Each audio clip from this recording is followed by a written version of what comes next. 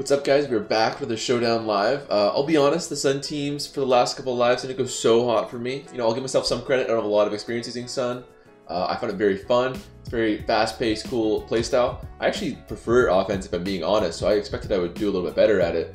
And I think I did okay, but as anyone who watched could attest to, it was mostly just some bad predictions, which again, I think I'm normally not bad at. So it was kind of a shell shock to my core there that I kept getting rocked by all those Corviknight swap-ins and I had nothing to answer it with. But regardless, we're on to the next thing. Melmetal is being suspect tested the next 2 weeks. So I thought, what better way to try it out, see what my own opinion is on it, because really, I've played almost nothing with the guy and I have no opinion myself. So I want to just get some experience and play, and as I was saying, what better way to learn that by using him firsthand and making my own opinion, I guess. And to allow that, CRPR sent another awesome team, a balanced team this time. He normally likes his very offensive, almost hyper-offensive teams, but this time he kindly sent some balance my way. I'd almost say, looking at it, it almost feels like a bulky attacking team to me, but really, like when you look at the core of 2 wish passers, a slack off and a rooster, and it's really not quite a bulky offense, but it's got that kind of feel with me, especially the way you work melmetal. And melmetal, of course, his defensive synergy is incredible, even uninvested like this guy is. I recently made a video on how to answer Cloister and some good defensive counters for him, and really this guy's about as good as it gets. A mono steel typing, destroys Shell Smash Cloister, and his defensive and HP stats are more than enough to shut him down right there. And there's a melmetal. I feel like we're going to be seeing a lot of this guy. Rotom is going to be critical for dealing with that guy, plus the Ferrothorn, of course, but that Excadrill is going to put a lot more pressure on me. I'll have to keep the Mandibuzz healthy so I can swap into it a lot when he comes in versus my Excadrill. An early concern I have with this team, just when I was looking at it earlier, is it's got next to 0 speed control, not even some priority. The Rotom isn't scarfed, no Scarfer, no one really to deal with speed control at all, and especially setup sweepers in general. Like a nasty Plot Hydreigon would really just tear through this team. So I'm going to have to be pretty careful with how I play this. If it doesn't work out, I might get in a Scarf Ditto. That's about as good speed control as you can get. Anti-sweeping, about as good as you can get too. So we'll see. I'm going to give it a shot first. Once again, CRPR is a far better team builder than I am, so I am not one to place any judgment. But let's look at the lead matchup. My opponent's been very patient thus far as I gab on and on. Vaporeon already looks great against these two. Melmetal does not have much special bulk, so it's great versus this guy too. Not good versus these two, which are, if I'm being honest, the more likely leads. This guy could go for the fast U-turn, try to catch my Hippowdon, maybe going for Stealth Rocks with his own Draco Meteor, or he could go for his own hazards here with this guy. Maybe he's going to go for Rocks right at the gates. That would also set up his sand offense with Excadrill. So I want something that answers really all 3 of these guys, which I'm not sure I can get. Rotom isn't abysmal. I can Toxic this guy, I can Overheat this guy, and if it's this one, then I have a decent swap into Mandibuzz. I'll leave probably U-turn on me if that happened. But Vaporeon answers so many, so I like that too, but I think one of these two is too likely for me to go with that safely. So I'll go Rotom. We get the Dragapult. Okay, the fast U-turner comes out. I should have known. Let's see. If he is going to U-turn, he's probably going to this Excadrill. So I'm actually... He could Draco Meteor right now is the thing. That's the worst part. But I'm gonna be surprised if this guy's a Scarfer because it's his only speed control. This might be dumb, but I feel like he's not Draco Meteoring turn 1. Yeah, I'm sending it. I'm sending it. No! Okay, he doesn't have much bulk. He's probably Scarf then. We do almost equivalent amount of damages. And I've got 2 Scarfers. That's actually not the worst trade in the entire world, you know? Okay, I'll go to... Mandibuzz is going to lose me a lot of pressure. If he isn't, the damage is, there's no way that's Specs. So he could even be like a Leftovers. No, he's not Leftovers. He's revealed that. So I suspect Scarf. If he's going to Scarf, then he's probably going to swap into maybe Hippowdon here. So I'm going to go to this guy. Because of the Melmetal. That is surprising. Okay, I'll Volt Switch out. I'm faster than him. I'm tempted to double down and Nasty Plot and then Overheat him again because that's such a great threat.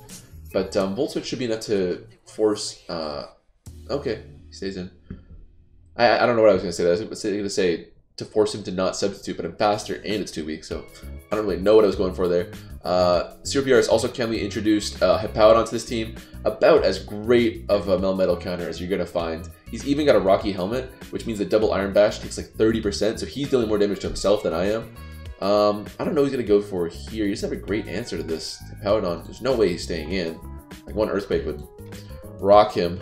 Okay, goes to this guy. I feel like this guy's probably a spiker. He might even go for Leech Seed right here if he's feeling a little greedy. I'm tempted to do a little bit of chip with this guy because I don't want to get Rotom in so early. This is tricky. This is tricky because if I go in on a Leech Seed, then it's really quite low all of a sudden. Melmetal also, if I can get in without the Leech Seed, would be handy. Earthquake's probably not going to do enough though because it's probably a more physical wall if I'm being honest. I think I'm going to go to Fable and then Wish Pass something out. Those for the knockoff. That's a better play on his part. Okay. If I want to lose something on this team, that's not the worst. I'm just going to let him get up hazards, which is kind of sucky. I don't have the greatest hazard control. I might end up defogging these later. Looking at people who get hit by it, though, it's just these three. That's enough. That's enough for me to want to defog away the people that get hit by spikes. Pokemon that get hit by spikes, rather. But when you think of these teams as closely as I do, they're really just people to you. I'm not a people person. I'm a Pokemon person. So yeah, I'll get Rotom in for free. I'm gonna go predict that with a Leech Seed. He doesn't. Okay, so now I get a free. I get Overheat on this guy if he stays in. I don't think there's a way in a million years he's staying in though. I think he's going straight to. Ooh. If he goes to Excadrill and Overheat, he is crazy. Powdon's even taking a lot. I think I like the nasty plot on the Clefable. Or I could Volt Switch and try to get Melmetal in. That's much better. Yes, that is much better play. Okay, so we get Clefable in, or we get Melmetal in here. He should be swapping. This guy's got just enough speed DVs to beat a minimum speed Clefable. So I'm going to, or I can just Thunder Wave that Ferrothorn. I feel like substituting is not going to get me much versus that guy. Yeah, I'm going to Thunder Wave him. Not like an enormous gain, but that's enough. I don't know what his next move is. Oh, I was going to knock off my Mandibuzz. I was going to get him in next, but that's pretty annoying. I'll go to Clef again. I'll reset that same situation. Just for no other reason than I want everyone else to keep their items. I'll Wish, Pass. So he's got a pretty defensive core of his own, except he's got a real speedy monsters here in the Sand Rush Excadrill and the Dragapult, of course. He's got all his hazards up. I'll have to get this off eventually. I'll teleport this time. He stays in. That's going to get my Rotom in again. That's a decently favorable position for me. That last couple turns, if I'm being honest, was not well played. All I got off of that, I traded 3 layers of spikes for a paralyzed full health Ferrothorn. I mean, what's that getting me? So that was not ideal on my part. I guess I just didn't really consider how well the Ferrothorn answered Melmetal himself. You know, just like my Hippowdon does with his Rocky Helmet, this guy does with his Iron Barbs. I did not want to start smacking on that. I guess I'll Nasty Plot on the Clef, and he stays in. Is he going to Leech Seed? He's going to knock off. That kind of blows. But this Overheat's going to claim something. Like, every time I get this guy in with an Overheat, it's going to be huge. And that's honestly not the end of the world as long as he can keep Brock's off. So, we'll see. We'll see how well I can play around that. He goes straight to Hippowdon. This guy's going to take a lot. Maybe he's really greedy for those rocks all of a sudden. And he lets it die. So, me losing the boots completely fine. That completely pays off. He makes a really bad oversight. I guess he was expecting a Volt Switch. I don't know why I would Nasty Plot to Volt Switch though, especially with his team. He's got no swapping for it. Dragapult probably would have died. So I think that was a massive mistake. Why is this my first fan DM? You know, you always watch like I don't want to flex on everyone, but that's so nice.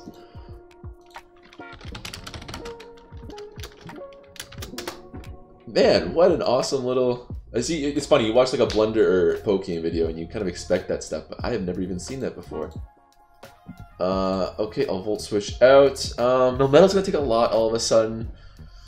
Mandibuzz would be okay here. I could even get up a Defog likely. Let's give that a whirl. Let's see how that works out.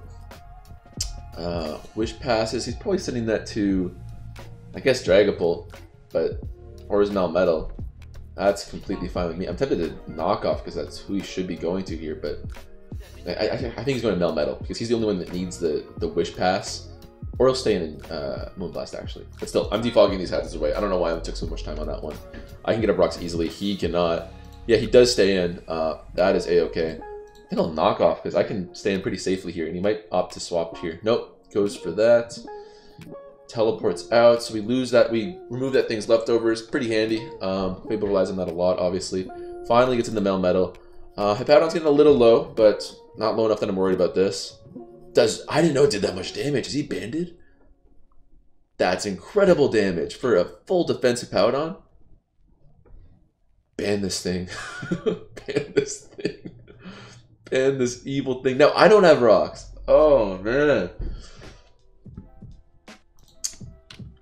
Oh, there's the same person peeping earlier. The fan club has grown. Join the movement. Vaporeon is faster, and I can Scald. That would invite that. No, I'm just gonna. Let's not get silly. Let's not get silly. See how much this does. Okay, it's probably def by that damage. I of course don't have any special attack investment in this thing, but that's just so perilously little damage. I'm 1000% expecting a wish here. Yep, we get that. He is going to his Ferrothorn now. I'm going to double out. The sand is getting annoying, but now there's no sand for the rest of the game, so Excadrill isn't quite so threatening. He was not far from... He was about one Swords Dance away from sweeping my team, especially with Powdon down. I shouldn't have let him die. I just thought he'd be a much better counter. Okay, goes for the Protect there. That was actually a good play. I'll reset the situation. I could just nasty plot it there, I suppose. This thing's not threatening me out. It's only got Moonblast, but this guy's got such a good matchup against my opponent. I'm trying to keep the healthy pretty high. I don't want to substitute because then I'm just cutting my own health versus the Ferrothorn. I'll double bash this. Oh, he gets me. He gets me. How much is this going to do to me? 24%. Not the end of the world. And I got the leftovers. Okay, you know what? That's not so bad. I'll go to Rotom again. I can't let this guy get spikes up again. This is too sketchy. Although at this point, it's really only Melmetal and Vaporeon taking damage from that. Still, I want to keep these guys healthy. Spikes coming through. Maybe Leech Seed. Goes for Clefable again. This guy has been giving me no respect whatsoever. No respect. Protect? Protect? I know you're not Moonblasting. Protect? It's not going to Dragon Bolt. Protect? You're Moonblasting. Alright, bro. Hold this overheat for me. Just real quick, hold this overheat. Hold it. Just hang on to that for me. Just hang on to that overheat for me. Do me a favor. Let's put again on your Protect, brother. I will be happy to do so. If he Moonblast, he's got me. My predictions have been getting a little weak, but I'm hoping he doesn't have me that hard. Oh, he goes to it again. Okay, so he predicts my prediction. Well done, well done. Draco Meteor will kill, as we scouted it earlier, but if he's doing Scarf damage, then my Mandibus is nothing to fear. If he U-turns, that would suck, because then he would get in one of his Steel types for free. That would definitely be no bueno, but I'm expecting an attack. Yep, we get the attack. Now, I'm very tempted to do something besides Roost, like a U-turn, just to keep up that good momentum. Or I could just double. Double would also be good. Because I got so many Wish Passes on this team. Normally, I would want to keep this guy healthy, so he's a no-brainer counter to Dragapult, but I want to keep him healthy. I want to keep him healthy. Who is he going to here? One of his Steel types. And then I can go to... Oh, boy. That Excadrill is really scary for me right now already.